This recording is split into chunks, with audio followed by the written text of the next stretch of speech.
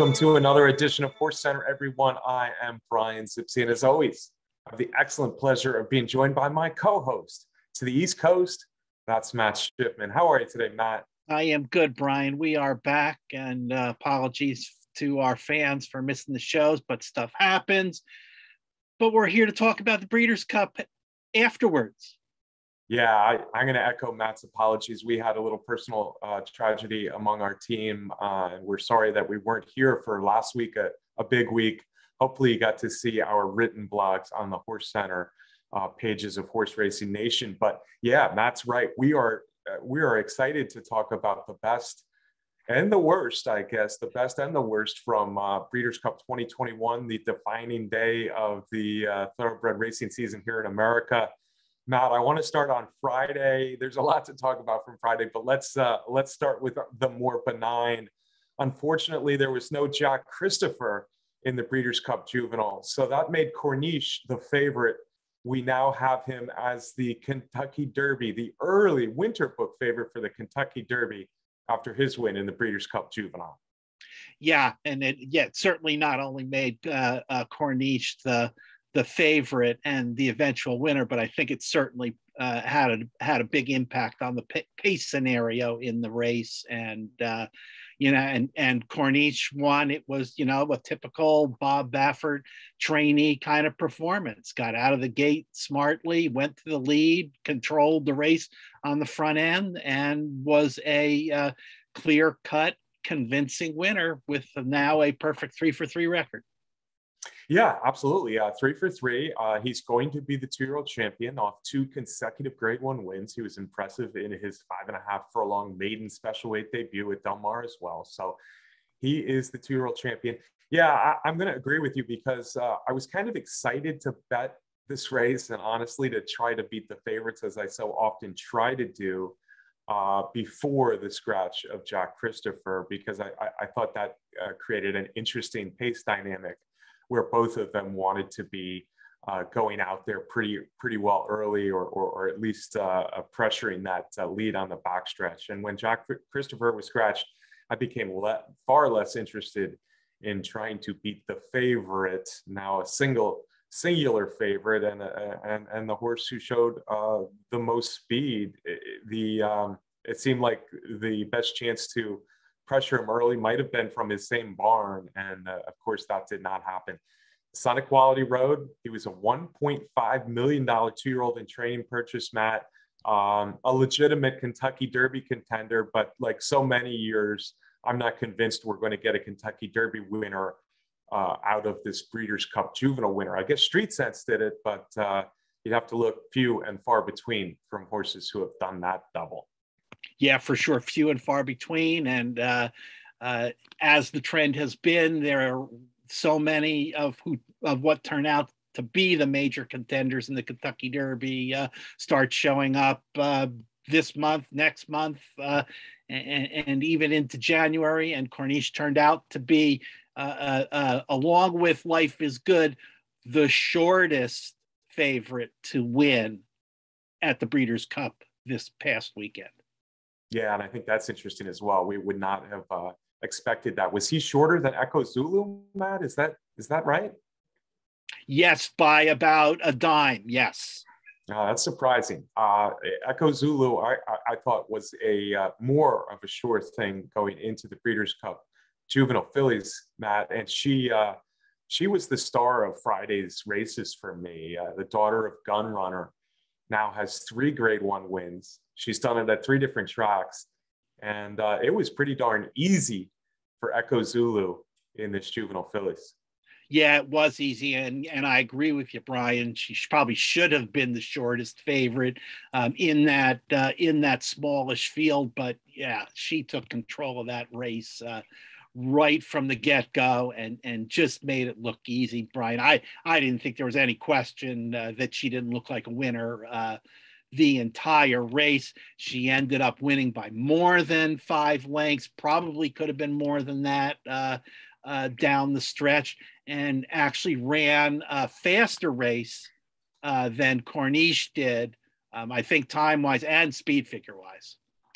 Yeah, I thought Corniche ran a pretty good race in that he was pressured probably a little bit more to get out of the gate from his wider post than Echo Zulu, of course, in the short field.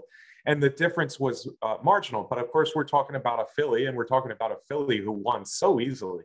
So a very impressive win for Echo Zulu, as she has done in her maiden race and the spin away and the Frisette and now the Breeders' Cup Juvenile Fillies. I saw a lot of people after the race saying, I want to see her run against the males. She's my Kentucky Derby horse. I'm not ready for that. And I doubt trainer Steve Asmussen and Winchell Racing is, but we may be looking at a special filly. Daughter of Gun Runner. Gun Runner certainly got good as the distances got longer later in his career. I'm not ready to say that this is a 1.25 mile type of horse yet, but certainly what she's done up until 1.16 has been most impressive, as is the first crop of offspring for her sire, Gun Runner. Yeah, that's for sure. Gun Runner won the Breeders' Cup Classic at Del Mar back in 2017. And yeah, he has just been one of the best freshman sires in a long time. Right. Yeah. Freshman sire like this, it's been a few years at least. Gun Runner, most impressive. It's good to see him with a champion. And of course, Echo Zulu will be a obvious champion, 2-year-old filly of 2021. All right, Matt, we're going to come back to Friday a little bit later. Right now, I want to jump ahead to Saturday.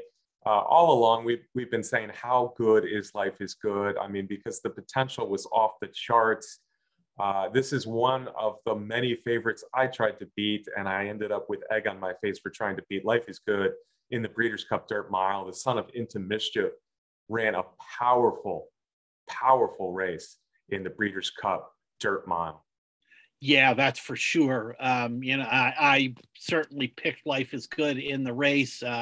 The odds became too short, 70 cents to the dollar to really do any particular wagering. I know I had suggested some wagers with Life is Good that I think ended up coming in, but that was a short price. I was a little concerned. He looked a little bit washy, a little bit wet before the race, but that obviously was not a factor. He just overwhelmed the field in the Dirt Mile, and stamped himself as one of the best 3-year-olds and you wrote about it recently, Brian, on HRN, one of the best 3-year-old crops in a long time.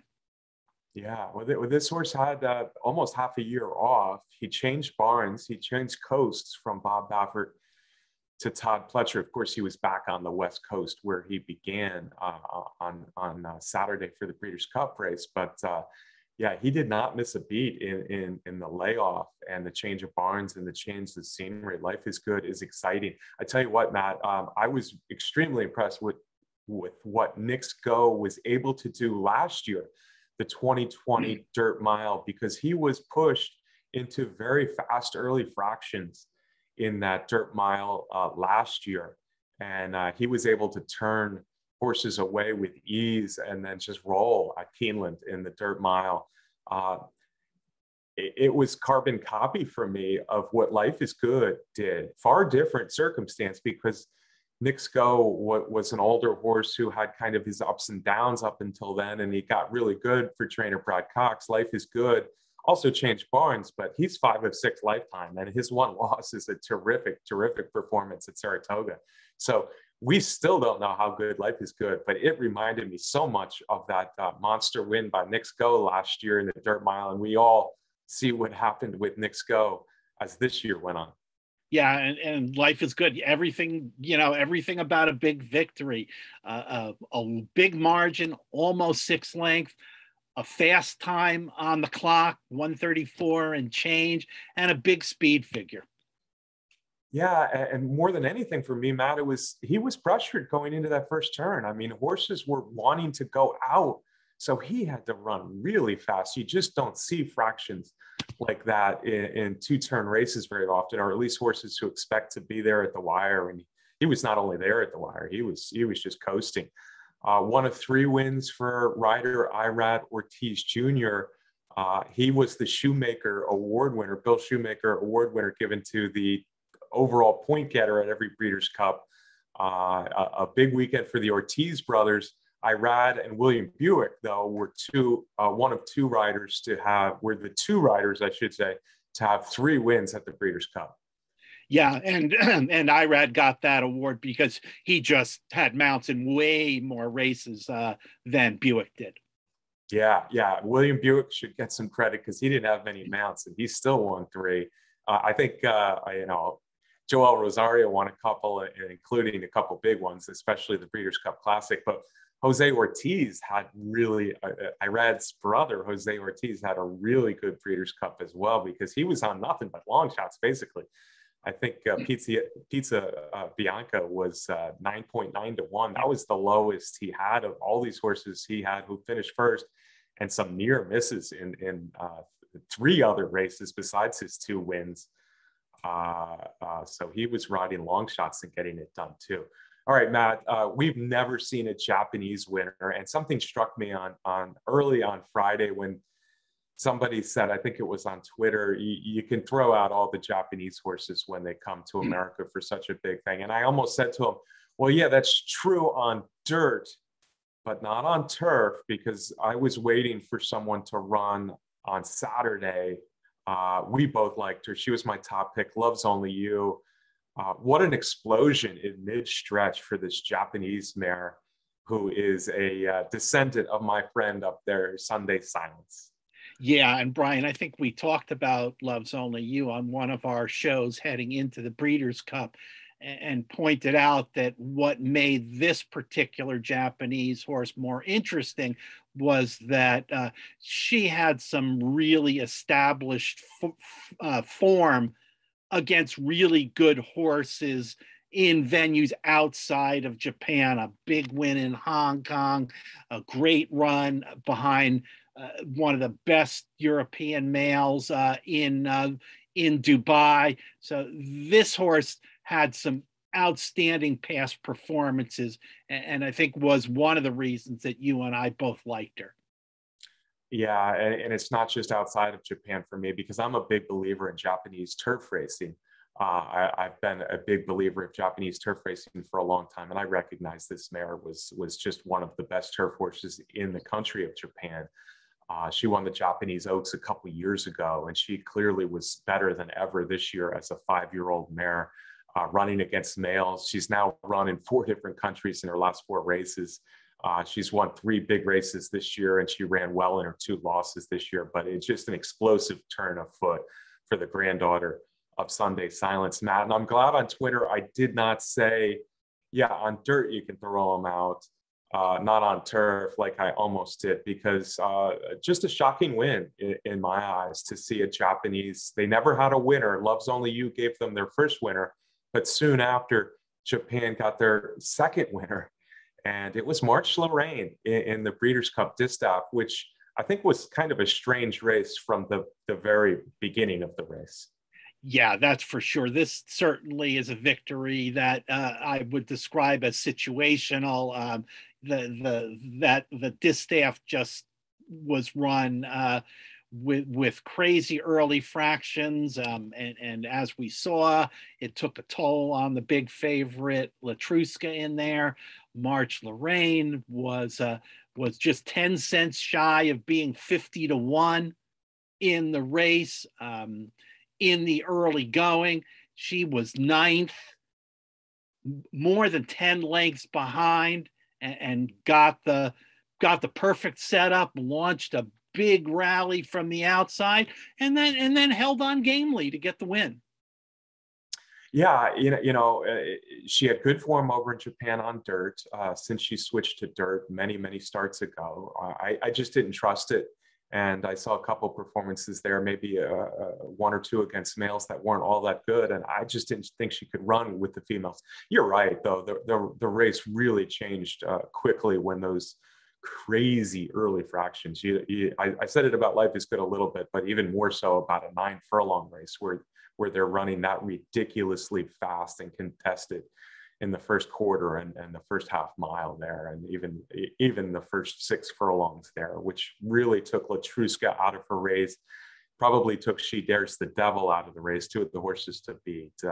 I feel bad that Latruska had such a marvelous year and then ran pretty much up the track in the stretch in this Breeders' Cup Distaff. But she'll still be a champion, even though I guess She Dares the Devil finished ahead of her in 2 out of the 3 meetings they had. But it's got to be Latruska, who's the older female champion. March Lorraine, yeah, I'm happy for the Japanese. They support racing more than just about any other country in the world. So it's good for them to see breakthrough. I thought it would happen on turf, and I guess it did happen on turf with Love's Only You, but then it came back with a shocking result on the dirt a few races later. Hey, man, Matt, when I was up in Chicago all those years, the big trainer up there in many of those years was Wayne Catalano. And I don't think many trainers have 4 Breeders' Cup winners now in his career as quietly as the Catman does. Wayne Catalano struck again with a 4th Breeders' Cup winner over his career. And this was Aloha West. I'm mad at myself because I finally convinced myself that Jackie's Warrior was not going to lose this race. Aloha West would have been my long shot, but I just singled Jackie's Warrior on my tickets because I thought he was too good. He wasn't, and Aloha West was the winner.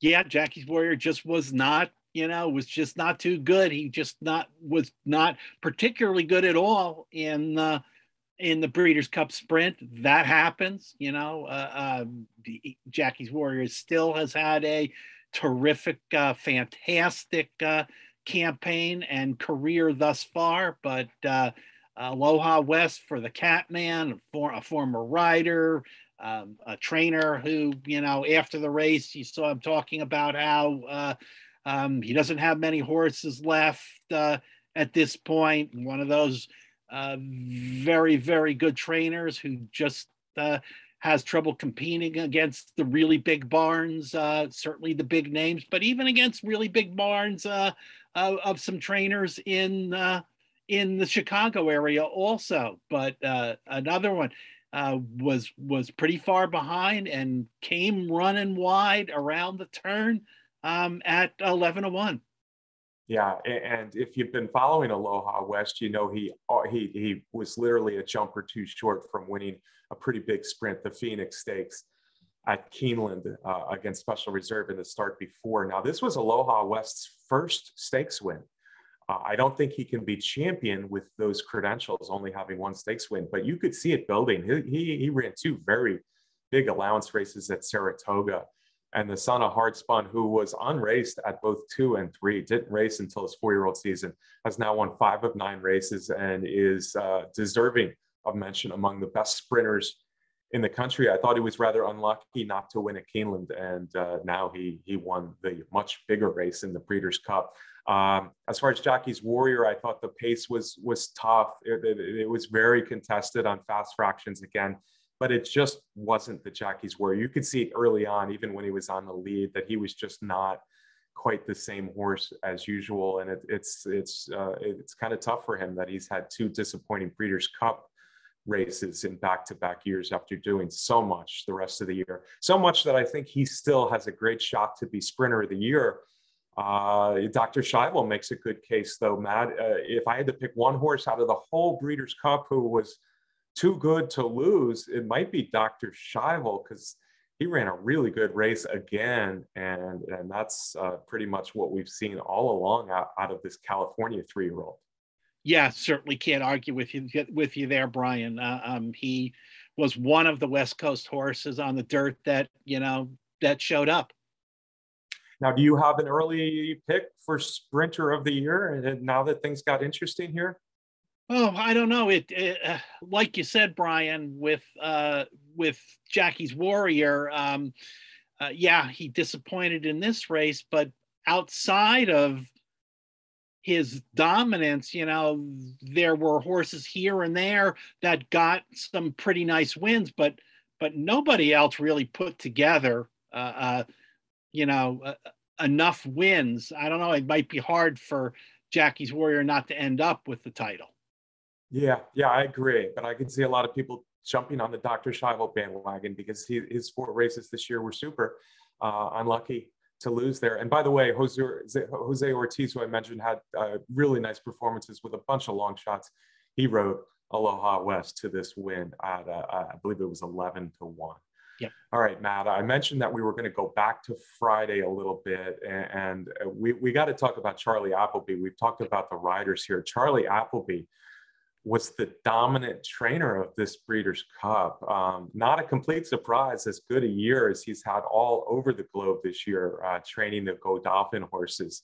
William Buick was aboard all three of his winners, and I was really happy to see at least one of those three winners. But let's go back to Friday, because one of his three winners didn't pay off to the bettors, and it's a big deal, folks.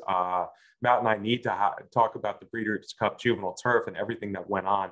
Both of us had the Appleby horses picked as our top two picks, Albar and Modern Games. And of course, Albar had an unfortunate incident before the start of the Breeders' Cup Juvenile Turf where he flipped in the starting gate. Thankfully, him and Frankie Dettori were okay after the scary incident, and that horse needed to be scratched.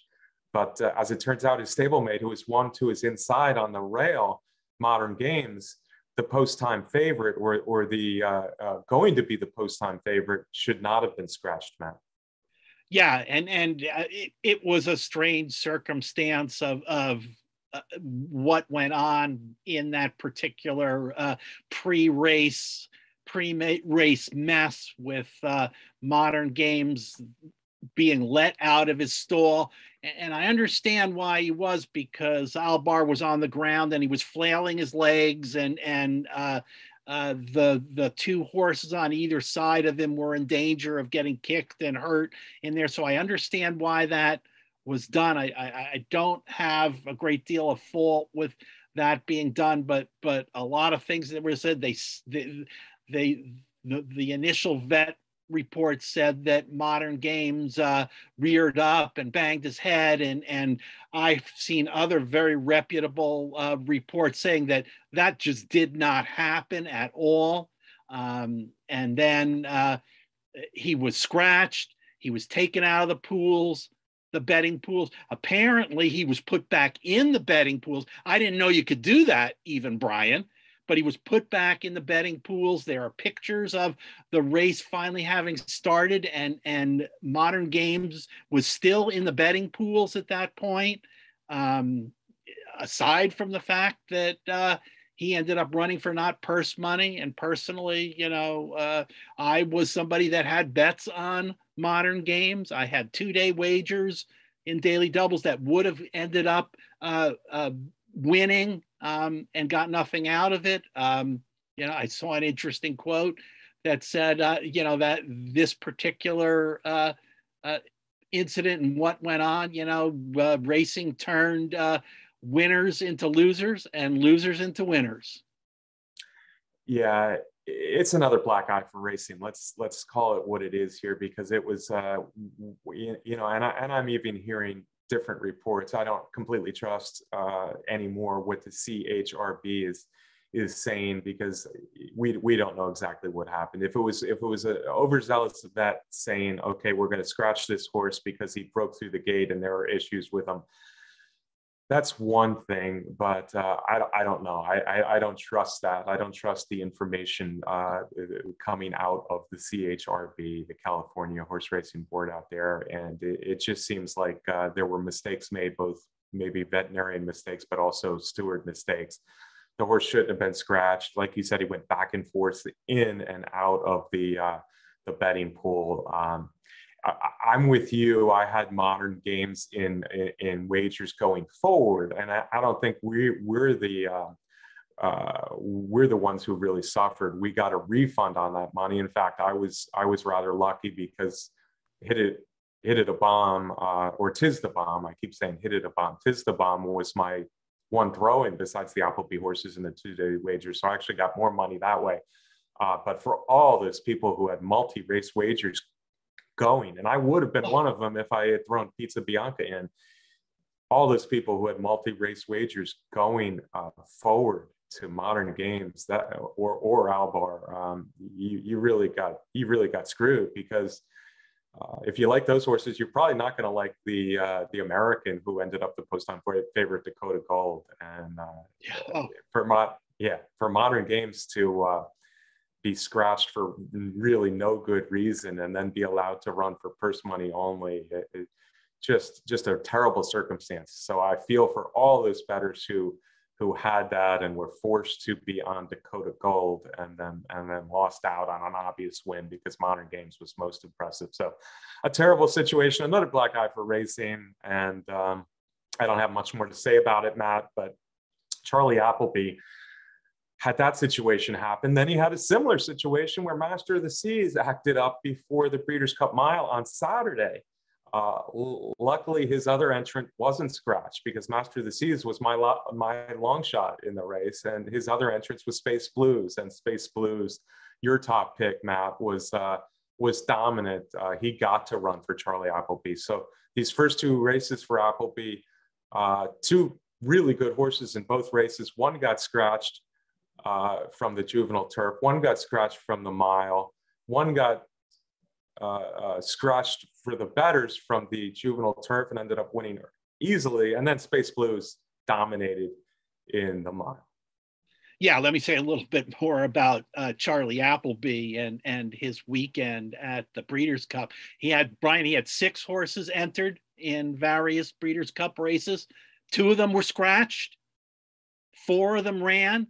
3 of them won. I mean, wow. I mean, what a performance. And I also saw a stat that, this year he has sent 18 horses over to America or North America, and 9 of them have been winners. I don't know, Brian, it got to be pretty easy, I guess, in some of these turf races to just say, hey, I'm betting Charlie Appleby. I sort of lucked out in doing that because when Domestic Spending was scratched out of the Breeders' Cup turf, I needed a horse to substitute in to some of my wagers. And I said, I'm going with Charlie Appleby. And I put Yabir into my wagers. And Yabir turned out to be the 3rd winner for Charlie Appleby in the Breeders' Cup turf at 8.5 to 1. Yeah, a beer was my saving grace. I had a beer on every ticket, so I cashed a lot, and that was the only race I cashed. I'm always looking for something a little bit bigger than a small hit in these races, but a beer was my top pick for a while now, and I just thought he was a 3-year-old who was getting better and better with every start. As far as Charlie Appleby, he's done it all year long. He's done it for years now, but he's really had a fantastic year. And obviously he was a threat in all these. He could have brought over a bunch of other horses who there was a few that I thought would have been certain contenders in Breeders' Cup races, but he brought these 6 and three out of 4 and 2 were scratched. Amazing. Beer, the way he finished was something special. And I saw that in Belmont, and I saw that over in England in his last race over there. He doesn't want a wet turf, but give him a firm turf, and the development that he's made in Beer is, I think he's the best grass horse in the world now. And he showed that. He got to show it on Breeders' Cup Day. So I was happy. A son of Dubawi, one of the best sires in the world, if not the very best, for sure, right up there.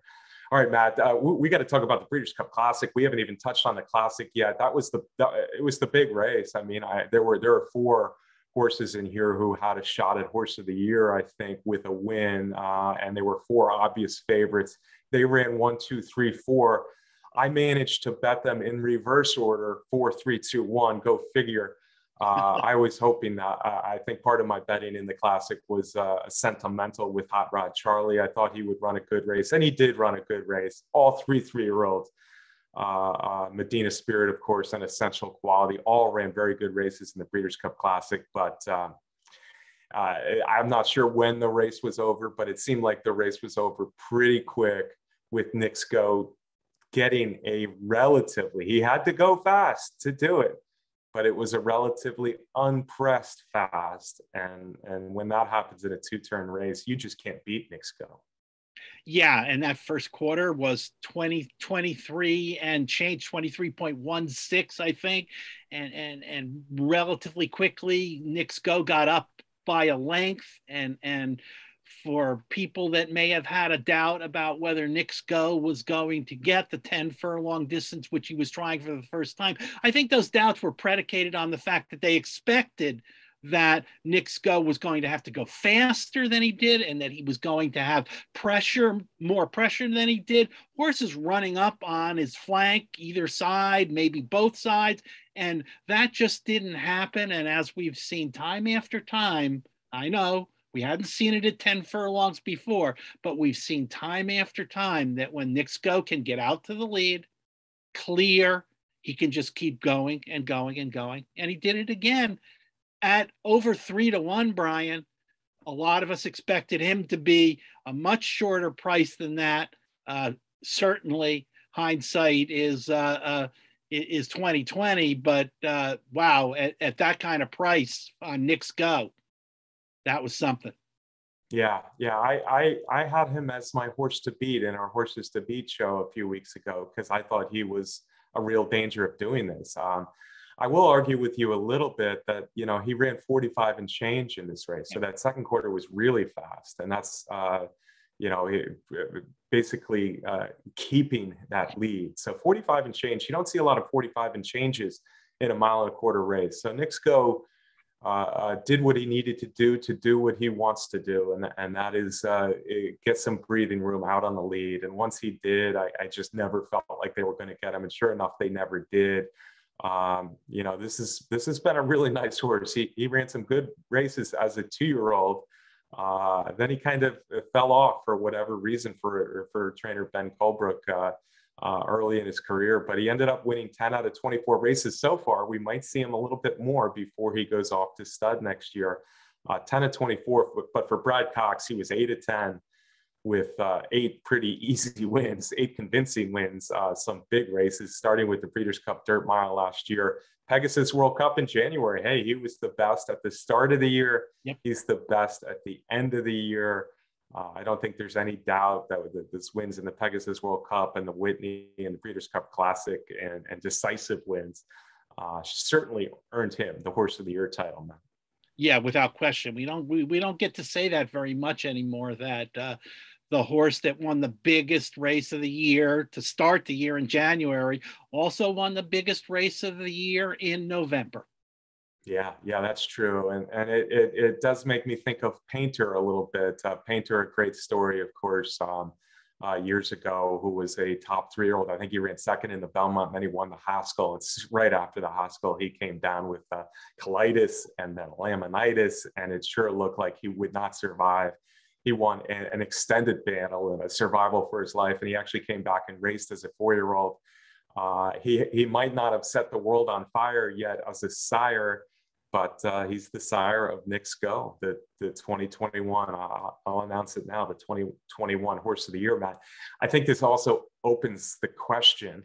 I thought Essential Quality was definitely the leader among the 3-year-old males, the glamour division in racing, for the Eclipse Award. But this does raise a question with the performance of Life is Good in the Dirt Mile, the fact that Medina Spirit finished ahead of Essential Quality. Maybe it wasn't exactly an important second in that I think they were both losers to Knicks Go, and Medina Spirit kind of finished a little bit better than Essential Quality and Hot Rod Charlie, but he finished ahead of Essential Quality, and both times they met. Life is Good, of course, finished ahead of Medina Spirit both times they met. Hot Rod Charlie, super nice 3-year-old, but he has no chance in this award. It comes down to Essential Quality, Medina Spirit, and Life is Good. And I'm not sure who's going to win the 3-year-old championship. I'm not either, Brian. And I think those 3 that you mentioned at the end there will be the finalists in the voting. And not only did Life is Good beat Medina Spirit twice, he did them in victories, also. When you start comparing head to heads, I don't know if that clarifies things because of what Life is Good did, and you do see people saying there are the issues with trainer Bob Baffert, and you do see people saying, well, don't blame the horse, don't penalize the horse because of of the issues that are surrounding Bob Baffert. I said, well, okay, but I don't know if it's that simple. And looking at the week's NTRA poll that came out after the Breeders' Cup, and a number of the votes, a significant number of the voters in that pool are also voters for the Eclipse Award. Essential Quality was voted ahead of, was ranked ahead of Medina Spirit. I don't know what that's worth. I don't know if that's an indicator of what's going to happen in the Eclipse voting, but it'll be interesting for sure. Yeah, interesting for sure. I still would favor Essential Quality with his 5 graded stakes wins this year. Life is Good, that's his only grade 1 win of the year. So I think it might come down to Essential Quality, Medina Spirit. We don't know if Medina Spirit is the official winner of the Kentucky Derby yet, Matt. So who knows? Can I get a parting shot from you on our Breeders' Cup wrap-up show, sir? Take a little breath there. We got a lot.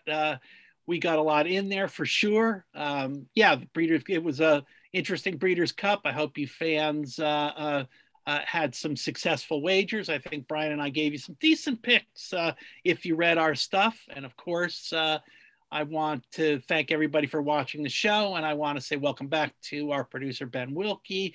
And thanks for putting together the show, Ben. Yeah, and thanks to Ben, and thanks to you, my golden pal, Matt Shipman. Oh, golden pal, what a race he ran, especially out of the starting gate. Hey, folks, subscribe, turn on those notifications so you never miss another episode of HorseCenter. We sure do appreciate it. We appreciate our sponsor, Derby Wars, the best contest site out there. And most of all, we appreciate you tuning in to HorseCenter every week. We'll be back next week with another great edition of HorseCenter. We'll see you then.